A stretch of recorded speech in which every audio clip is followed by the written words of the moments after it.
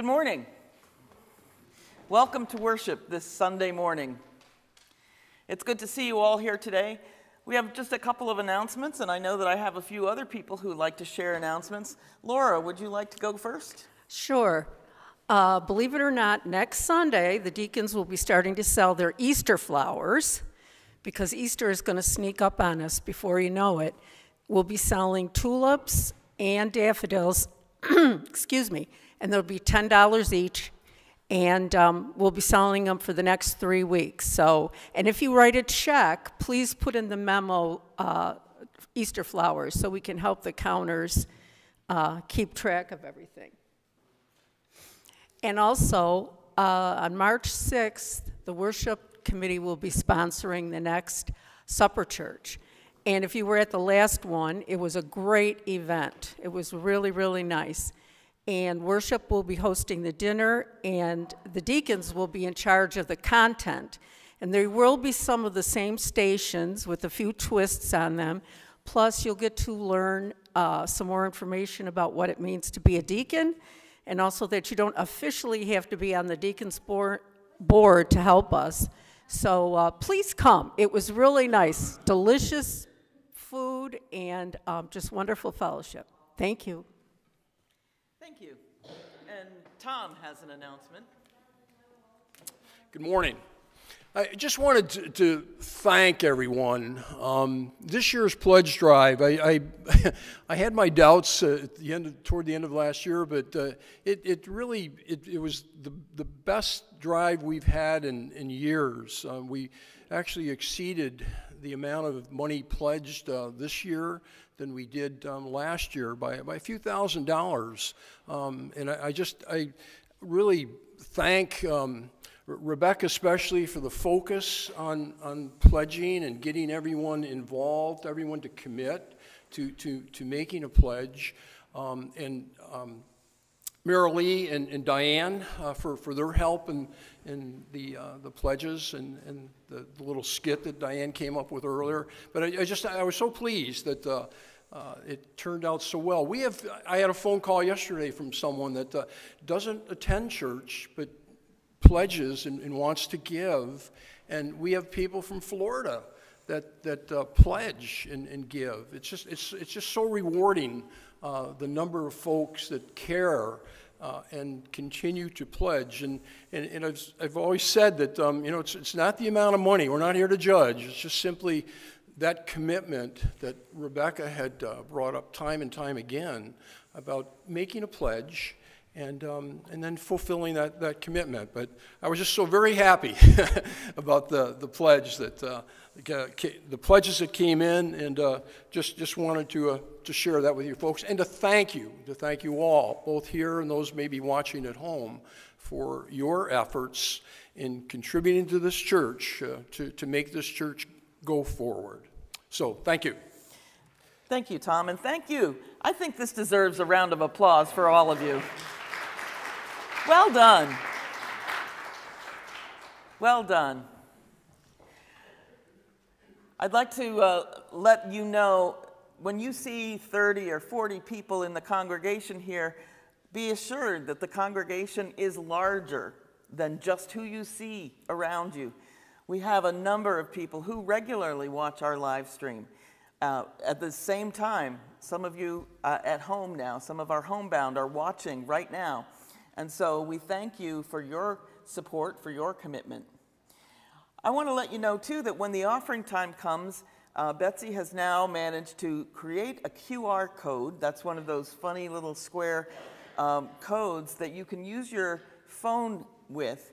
And if you use your camera and put your camera over that code, it takes you right to the link for making online donations through Tithely. That's the app that we use. So if you're at home and you'd like to contribute towards the ministry of this church, towards the ministry of God in this city of Tonawanda, I encourage you to go ahead and use the QR code and click right on the screen so that you can add your donations to all of our pledges. If you'd like to pledge, certainly send me a message or call the office. put something on Facebook, and I'll get back to you and return your inquiry. Are there other announcements to share? Let us gather our hearts in worship this morning.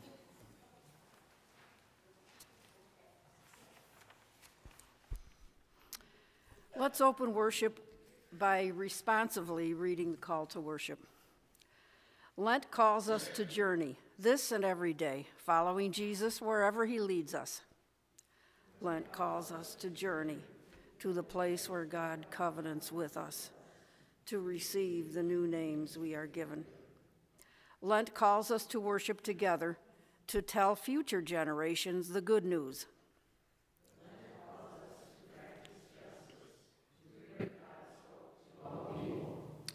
Lent calls us to faithful living, to trust the one who gives us life. Lent calls each of us to take up our cross, to trust the one who bears it with us. Lent calls us to journey with God. Let us worship God, who walks with us this and every day. God, your Son, Jesus Christ, bore the cross for our salvation and was raised from the dead for the redemption of the world. Give us the courage to take up our cross and follow him, that through his grace we may accept the cost of faithful discipleship and receive the joy of everlasting life with Christ, who lives with you and the Holy Spirit, one God, now and forever. Amen. Our opening hymn today is number 157, I Danced in the Morning. Please stand if you are able.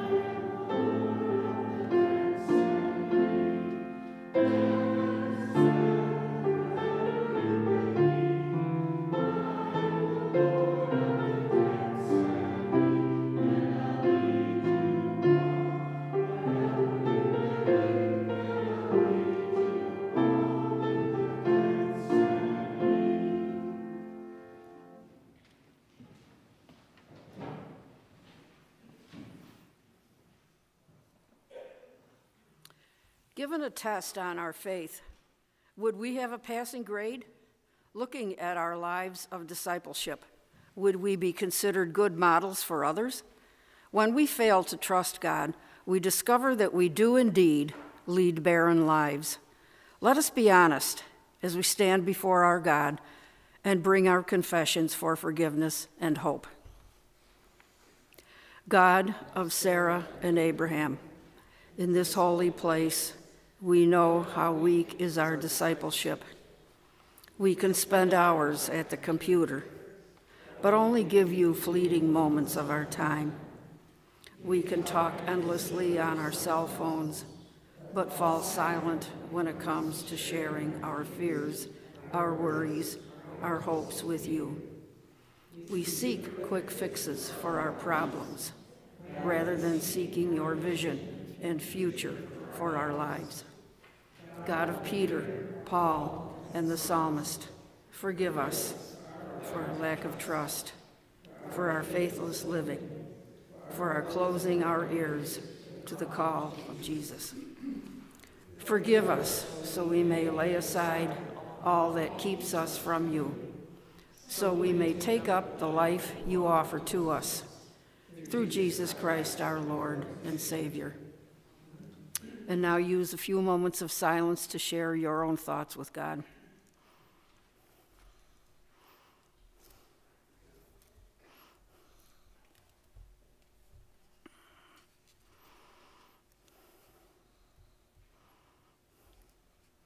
In Jesus' name we pray, amen. This is the good news. God does not go back on the promises made so long ago. God does not reject us. God redeems us. God does not withhold love. God pours it into our barren lives. Forgiven of our sins, filled with hope, living in relationship with God and one another, we are a new people. Thanks be to God. Amen. The peace of our Lord Jesus Christ be with you all. Let's take a moment and share the peace of Christ with one another.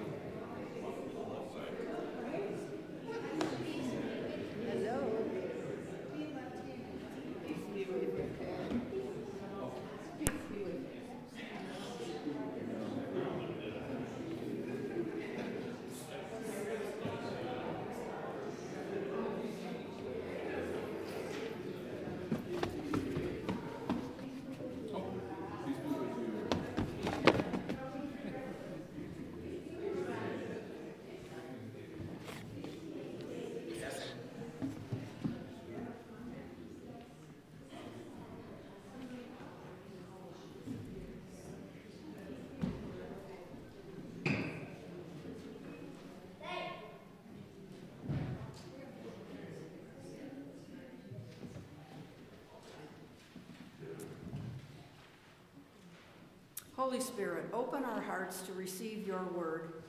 Reveal to us the good news and enable us to trust in the promise of salvation in Jesus Christ. Amen.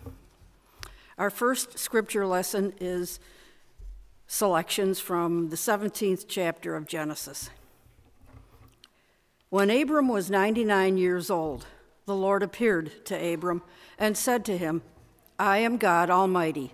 Walk before me and be blameless, and I will make my covenant between me and you, and will make you exceedingly numerous.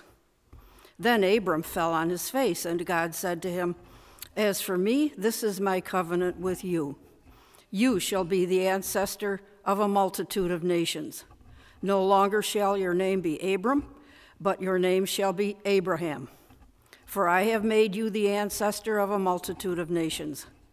I will make you exceedingly fruitful, and I will make nations of you, and kings shall come from you.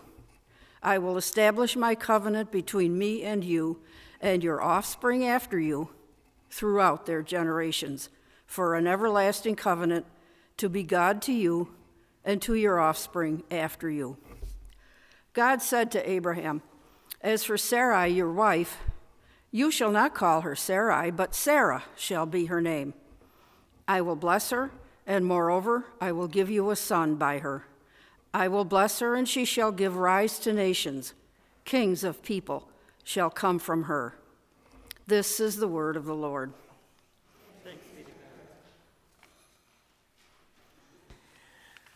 I'm Rebecca, and I'm a child of God.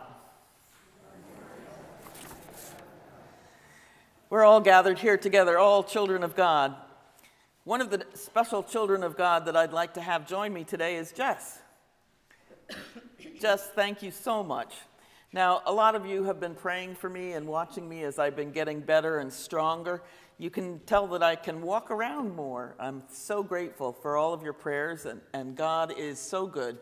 However, I do still have the discretion not to stand up here and wave my arms around and show you body prayers without a bodyguard. So Jess has agreed to be the example for you.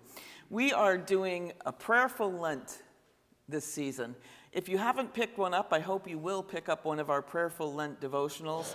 It's the curriculum we're using for Sunday school each week. And you probably noticed that we also include it in the sermon and in various other activities. We've got prayer stations and hope that you'll try them out. But this week is all about prayer in motion, body prayers. And we did a few body prayers during Sunday school. We did a quiet one. We did a little bit more rowdy one. And then we did a yoga one. If you have the devotional, you'll find that there's a link to Praying with the Body. There's a YouTube that you can use to pray Psalm 32 using yoga poses. So we'll have some of that available. Walking the Labyrinth, taking a walk in nature. If you have any questions about this, talk to any of our Sunday school teachers or CE people like Jess. Are you ready, Jess? Okay, she's going to do this prayer one time through with you watching, and then I'm going to invite you to stand up, move around, and copy these motions. This is a way you can pray without words. Last week we were doing a listening prayer, praying with our breath and silence. And this time we're still not using words so much as we are using our whole body. So you can repeat this prayer several times in a row. You might experiment with using this maybe to open up your prayer time or moving on to another one of the prayer practices. Maybe this would be your warm-up to walking a labyrinth. So stand up, comfortably balanced, feet firmly planted, hands by your side, and slowly bring your hands together in prayer. Bow or empty yourself before God and reach towards the earth. Now reach both hands high over your head towards God. Receive God's peace in your heart as your hands come down and cross each other over your heart. Share God's peace with your community by reaching your hands out straight to your left and right sides. And then slowly return and center yourself, bringing your hands down along the outside of your legs. I saw a lot of you copying me in the seated version of this. If, like me, you have any balance issues, please remain seated. The rest of you, come on, stand up. Move into the aisle if you need a little bit more space. Let's all pray this together. Standing up, comfortably balanced, feet firmly planted. Slowly bring your hands together in prayer. Bow or empty yourself before God. Reach towards the earth. And now reach both hands high over your head towards God. Receive God's peace in your heart as your hands come down and cross each other over your heart. Share God's peace with your community by reaching your hands out left and right. And now return to center, bringing your hands down to the sides. Let's do that one more time.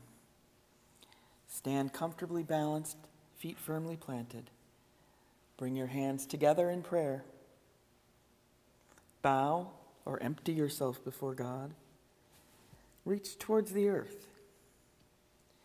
And now reach both hands high over your head towards God. Receive God's peace in your heart as your hands come down and cross each other over your heart. Now share God's peace with your community by reaching left and right as far as you can. Take a deep breath and then return and center yourself, bringing your hands back down along your legs. Thanks be to God. Amen. Thank you all. I hope you'll explore more different ways to pray, like this body prayer.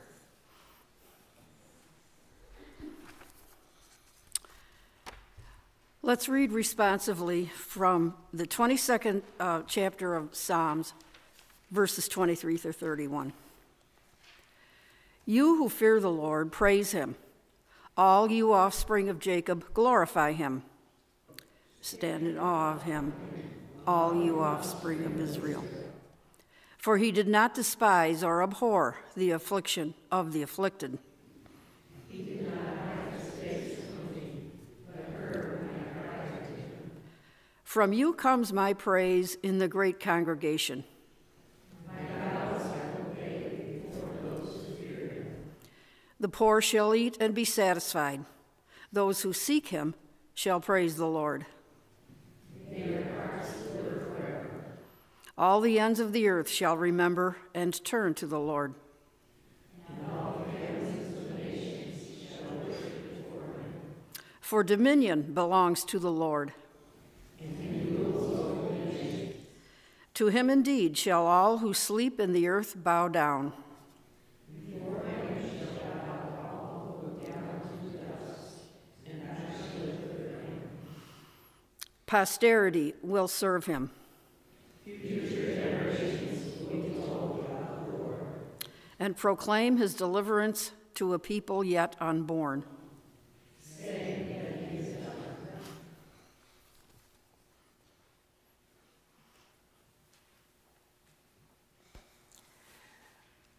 Our gospel lesson this morning is taken from the Gospel of Mark, chapter 8, verses 31 through 38. Then he began to teach them that the Son of Man must undergo great suffering and be rejected by the elders, the chief priests, and the scribes, and be killed, and after 3 days rise again. He said all this quite openly, and Peter took him aside and began to rebuke him. But turning and looking at his disciples, he rebuked Peter, saying, "Get behind me, Satan, for you are setting your mind not on divine things, but on human things." He called the crowd with his disciples and said to them, "If any want to become my followers, let them deny themselves and take up their cross and follow me. For those who want to save their life will lose it. And those who lose their life for my sake and for the sake of the gospel will save it. For what will it profit them to gain the whole world and forfeit their life? Indeed, what can they give in return for their life? Those who are ashamed of me and of my words in this adulterous and sinful generation, of them the Son of Man will also be ashamed when he comes in the glory of his Father with the holy angels." This is the word of the Lord. Thanks be to God. So, when you think about your faith, I wonder, do you see faith as a noun or as a verb? Is faith a thing or is it an action? Is faith a destination or is it a journey? Our scripture readings today speak to us of some key moments in our faith, from that foundational covenant with Abraham to the bigger picture of the life and ministry of Jesus Christ, and that is that Jesus must suffer and die. Several times in our lectionary cycle, and then again in some of our seasonal holidays, Our Old Testament lesson reminds us of this very story of Abram and Sarai and the covenant that God makes with them. That covenant, that profound promise that God makes to Abraham, that this one pretty elderly couple with no children will one day be the parents of an entirely new nation, and that this nation will grow in number to be greater than the number of stars in the sky. Furthermore, this great nation will act as a way for God to bless all nations, all peoples of the world. The whole world will find blessings because of this one great promised nation. The psalm we just read proclaims the greatness of God, and it describes the many actions that God's people will take in response to God's greatness. The people will bow down to the Lord. They will worship him. They will remember God's mighty acts of protection and nurture. The poor will eat and be satisfied. And remember that part of the covenant about all nations finding blessing through the work of this one promised nation of Israel? Verse 27 of our psalm reads, "All the ends of the earth shall remember and turn to the Lord, and all the families of the nations shall worship before him." And this isn't a sort of a one-and-done worship. It's not one special event. It's an ongoing event, signified by the inclusion not only of those who have gone before, in verse 29, "To him indeed shall all who sleep in the earth bow down. Before him shall bow all who go down to the dust, and I shall live for him." And then verses 30 and 31 speak about the future. Posterity will serve him. Future generations will be told about the Lord and proclaim his deliverance to a people yet unborn, saying that he has done it. And there we have it, past, present, and future. The promise and the blessing, the worship and the continuity of the story, with each generation declaring God's good news to the next generation. What a covenant. What a promise for everyone, the whole world. In our gospel reading from the Gospel of Mark, we find Jesus once again teaching his disciples important lessons of faith. This time, however, the message is sobering, that the Son of Man must undergo great suffering and be rejected by the elders, the chief priests, and the scribes, and be killed, and after 3 days again, rise again. He said all of this quite openly. And what response did he receive? Well, Peter took him aside and began to rebuke him. But turning and looking at his disciples, he rebuked Peter, saying, "Get behind me, Satan, for you are setting your mind not on divine things, but on human things."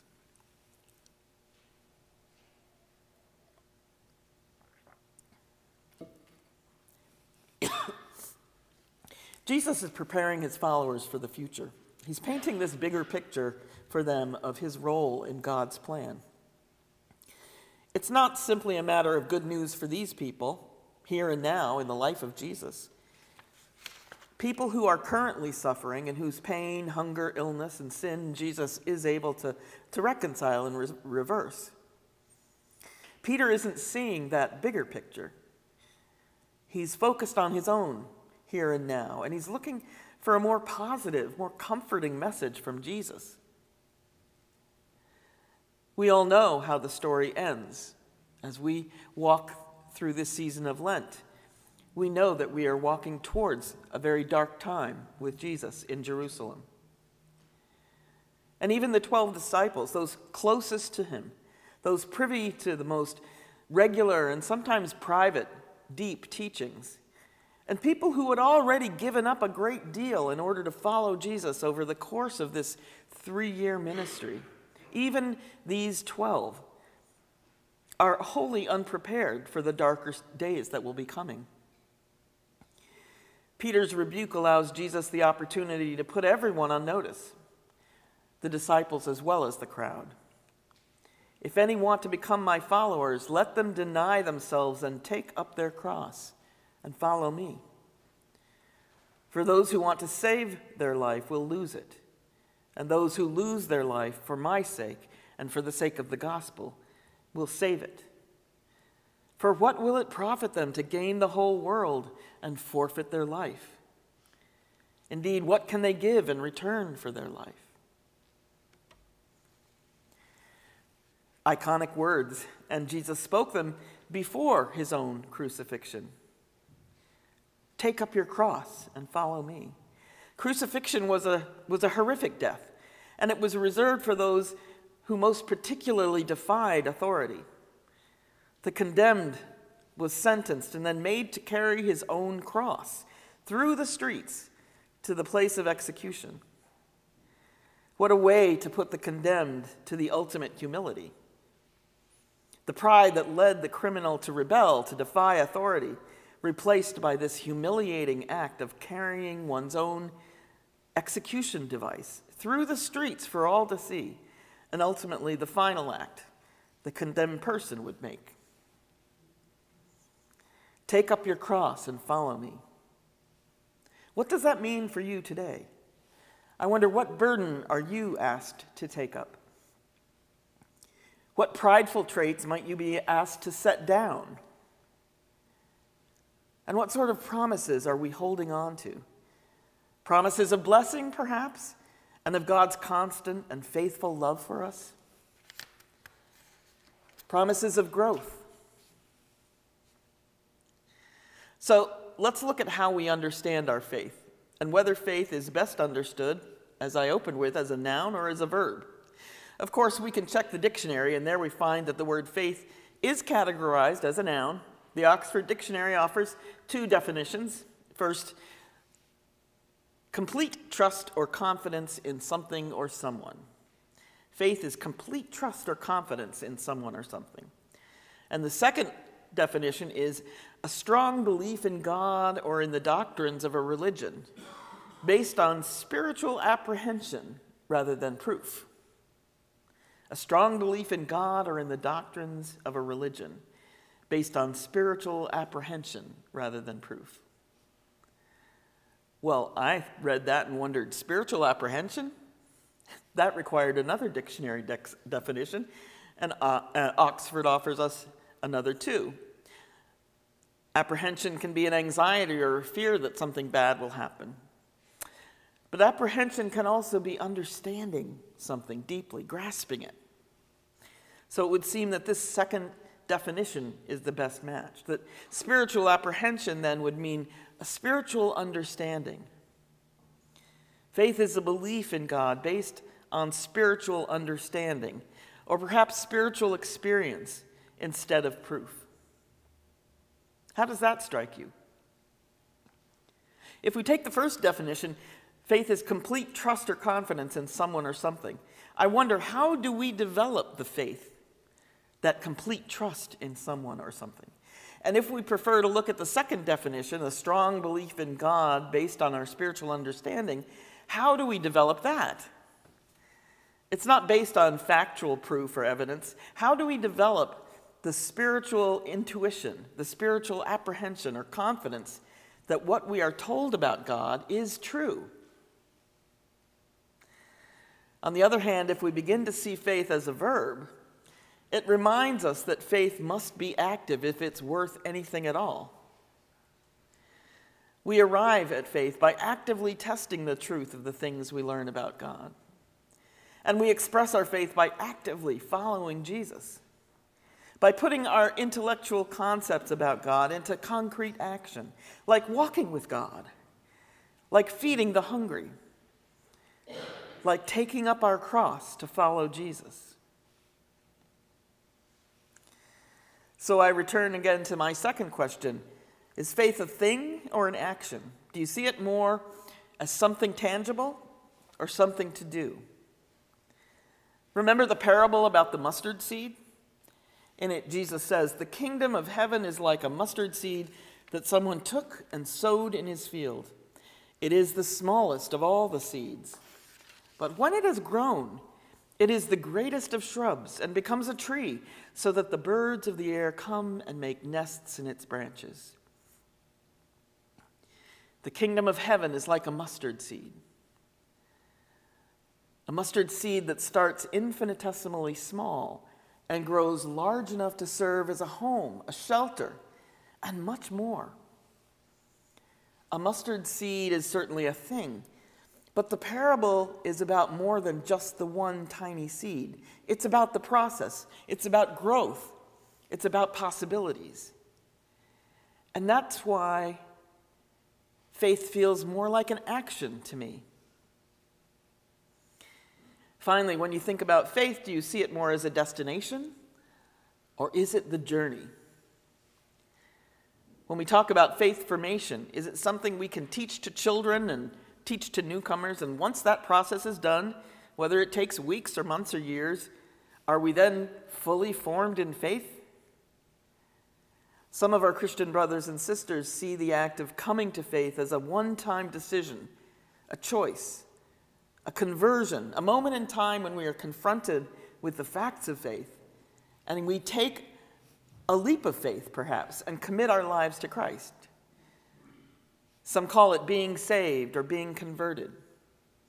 The people I was raised around talked that way a lot, and sermons in church were all about being saved, making that commitment, deciding. For many of us who made the decision at an early age, it sometimes felt as if that was the end of the process. We were saved, we were in, that was it. But churches that focus on faith in this one-time event often do a pretty poor job of growing disciples.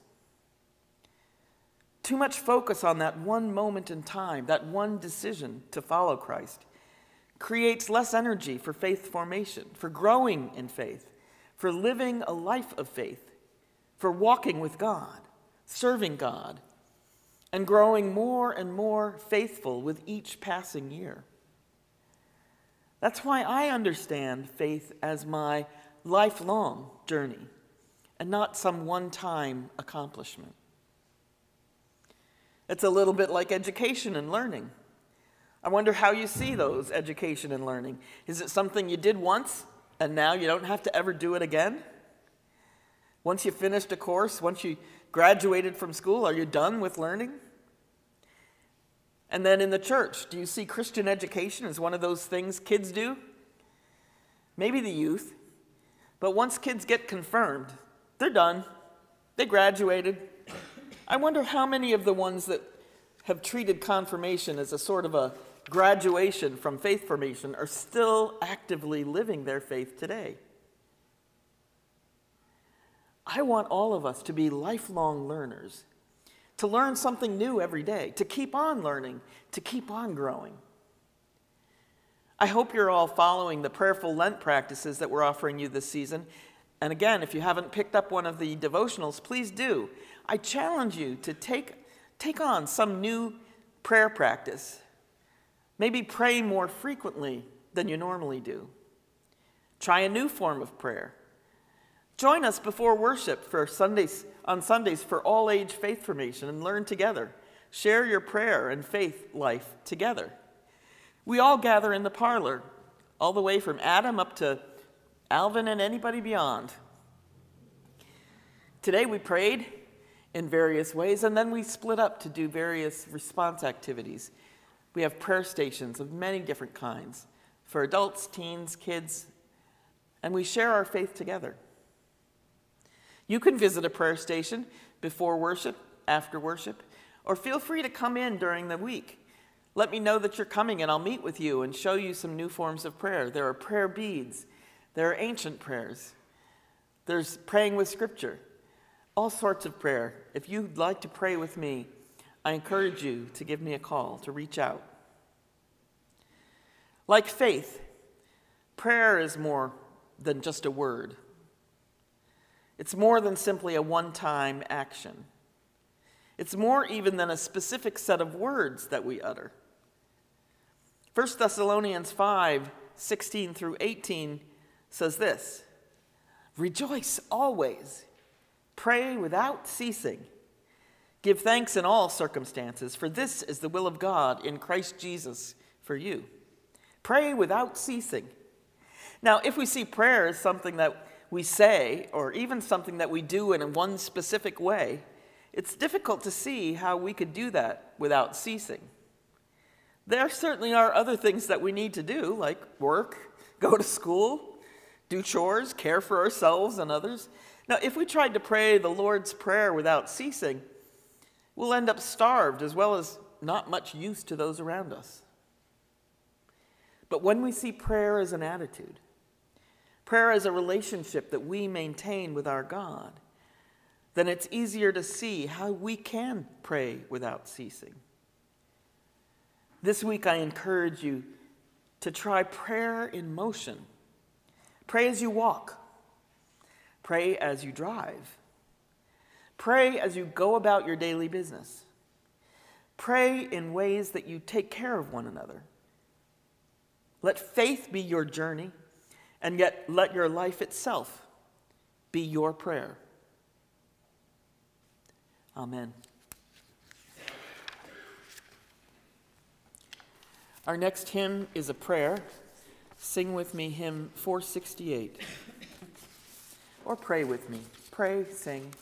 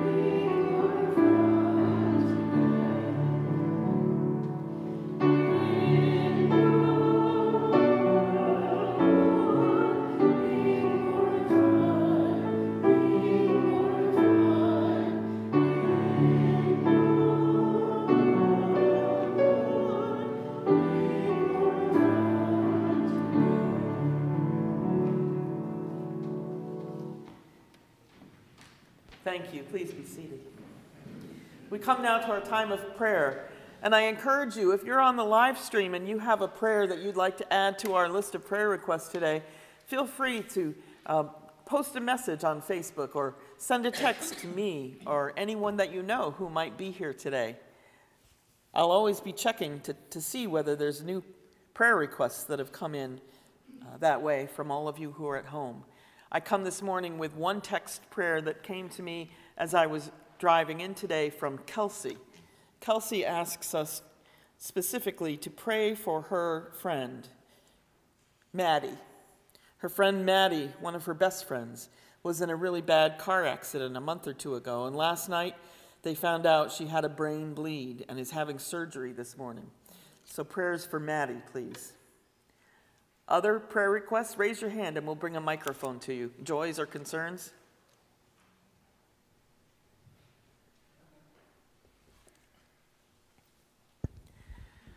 Linda, can you update us on your son? Yeah, my son Paul, we've been praying for him. He had surgery again on Friday, and he is having a difficult time with it right now. So the more prayers we can give to him, the better, because they do work. And I thank everyone for doing it for me. Thank you. Continued prayers for Paul. Other joys or concerns?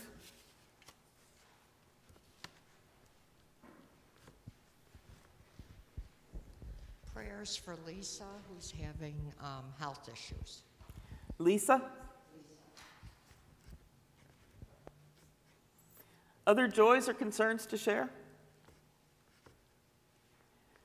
I know that we've been praying for Deel Kowski, and she was hospitalized again with pneumonia, but the good news came out. Thank you, Pat, for sharing with us the good news that came out that she is now finally off the ventilator again and breathing on her own. So continued prayers for Deal that she'll be able to kick this pneumonia once and for all.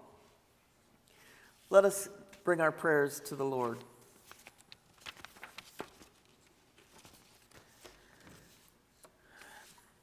Choosing an aged, barren couple to parent your holy people, calling us to set aside ourselves and to shoulder a cross, showering us with love and mercy when we do nothing to deserve these gifts. You always act in ways that surprise us, God of our parents. In hospital rooms where we wait in anxious expectation, in classrooms where we chew on pencils while taking tests, in this unholy mess we call life, you always call us to faithfulness and trust, cross-bearer for us all. In the warmth of spring's approach, we hear your voice. In the moonlight of winter's last night, we see your face. In the silence of a child sleeping, we breathe in your grace. You are always with us in the ordinary moments of life, Spirit of holiness. Lord, we thank you for your many blessings to us. We thank you for the blessings of commitment as so many of the members and friends of this church have stepped up to make pledges to continue the ministry here that you have called us to. We thank you for the growth, for the many more people watching this worship service live at the same time or perhaps later in the week. We thank you for the reach that your word is given through this online source. We pray for each and every person here in this room and watching this broadcast. Lord, bless all who gather. Bless all who are praying to you this day. Lord, we specifically ask your healing, your comfort. We ask prayers for Lisa, for Maddie, for Deal, for Paul, Kathy, Patricia, Mary, Terry's parents, Doug Crossan, Bob, Dana, Ian, Liam, Bob, and Derek. Lord, in your mercy, hear our prayer. God and community, holy in one, may we see you, hear you, and know you as we move through this Lenten season, even as we pray as Jesus taught us, saying, Our Father, who art in heaven, hallowed be thy name. Thy kingdom come, thy will be done, on earth as it is in heaven. Give us this day our daily bread, and forgive us our debts, as we forgive our debtors. And lead us not into temptation, but deliver us from evil. For thine is the kingdom, and the power, and the glory forever. Amen.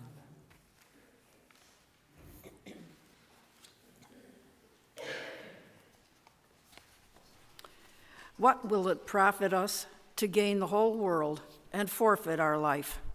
With all humility, let us make our offering to God, trusting not in worldly gain, but in God's sustaining grace.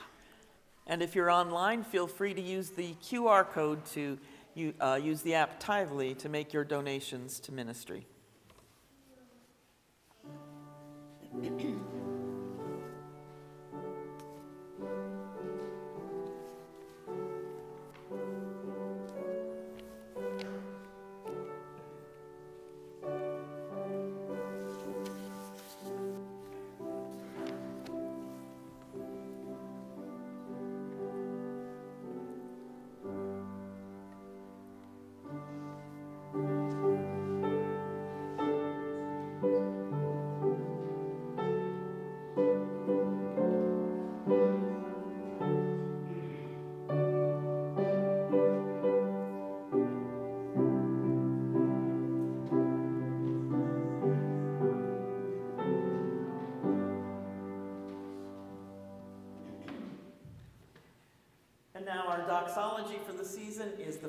verse of hymn 612.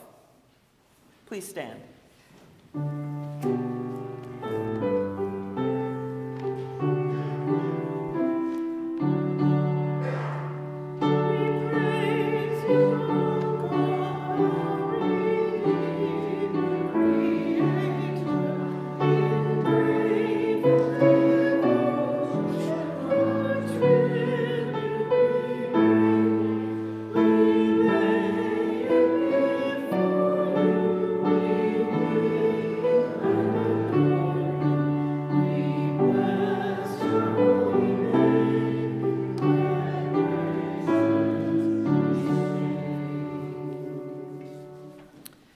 Please join me in the prayer of dedication.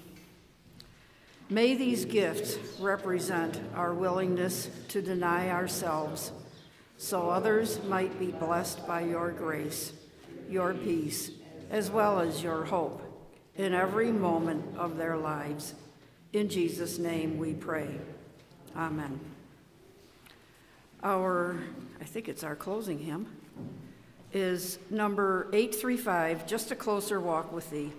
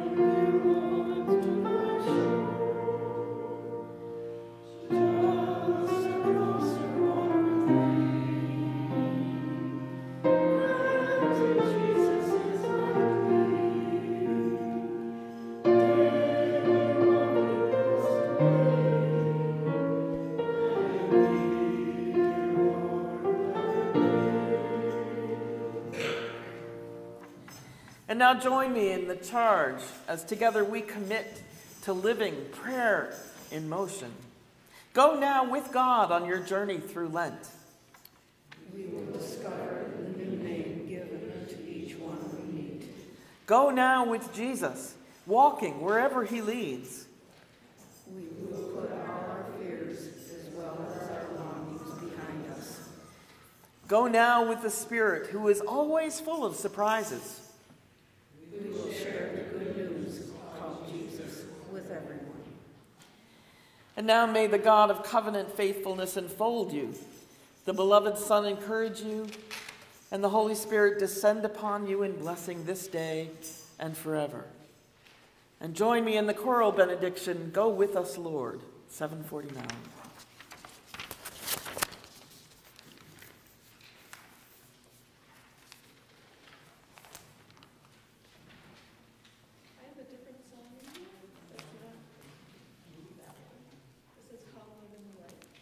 Nope, 749, please. Oops, that's the wrong one. 748? 748.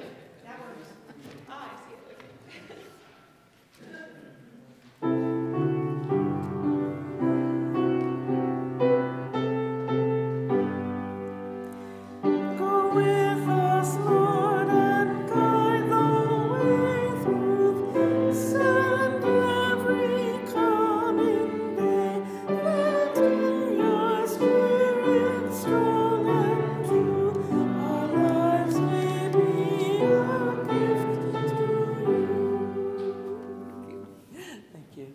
And join us for coffee, please do.